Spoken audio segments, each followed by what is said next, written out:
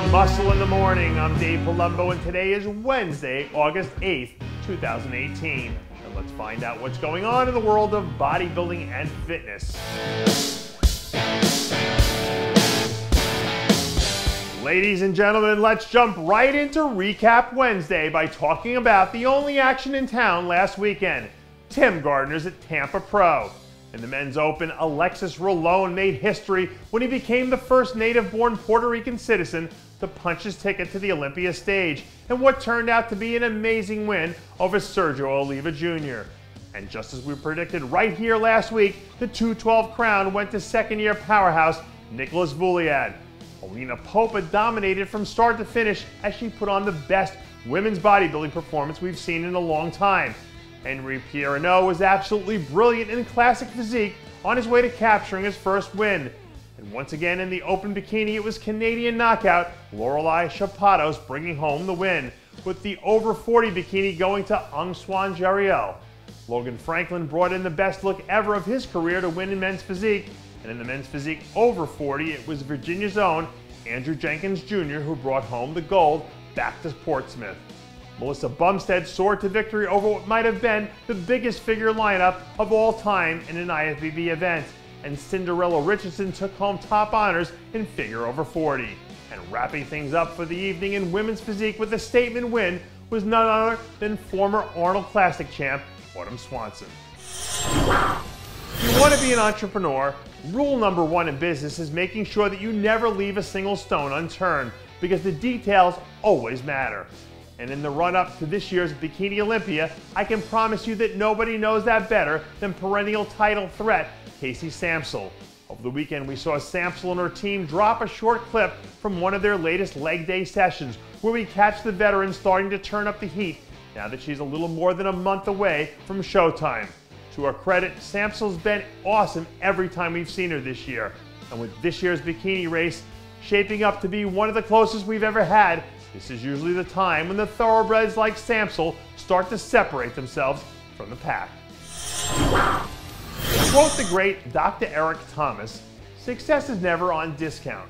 You always pay full price. And I bet you won't find reigning and defending figure international champ Candice Lewis doing any of her trophy shopping in the clearance section. This week we saw one of the best in the business paying up on her dues in the gym to the tune of a serious Monday morning leg session, where we can start to see some of those flashes of brilliance peeking through that we saw back at the start of the season. At this point, I think it's a pretty well-established fact that Lewis is one of the most gifted athletes to ever step onto a figure stage.